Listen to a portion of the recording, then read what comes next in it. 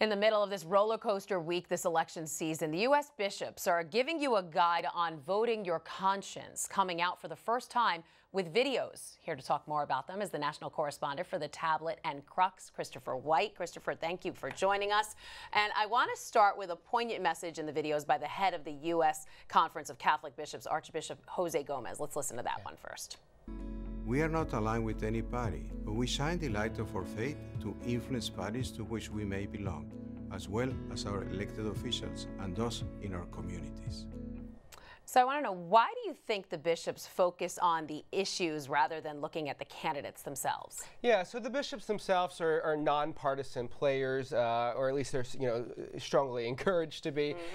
As Catholics, the Catholic vote, whatever you want to make of that, is pretty much evenly split between Republicans and Democrats. And as bishops, they have to represent all of their flock. And so I think they try to sort of just constantly draw people back to the principles of the faith rather than particular political candidates.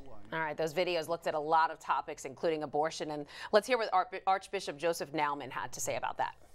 Human life is sacred.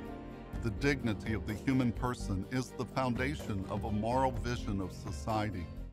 Can you talk a little bit about other topics the bishops mentioned in those videos? Yeah, so Archbishop Naumann is the chair of the U.S. Bishops' Pro-Life Committee, so of course he's wanting to talk about human life. Of course, welcoming refugees and fighting racism are huge issues for the bishops right now, especially on the migration and refugee front. It's something they're very united about and want Catholics to be engaged on. All right, the videos were based on a document the bishops created called Forming Consciences for Faithful Citizenship. At last November's meeting, some of the bishops raised concerns that the document still states that abortion is the preeminent priority of the conference. Can you break down both sides of that argument for us? Yeah, so basically what you have here is the document hasn't been fully updated since 2015.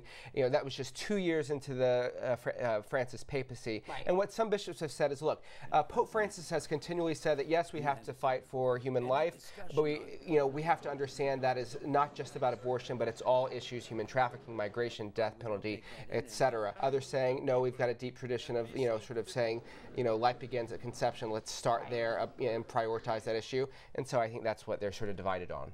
All right, Christopher White, the national correspondent for the Tablet and Crux. Thanks for joining us. Thank you.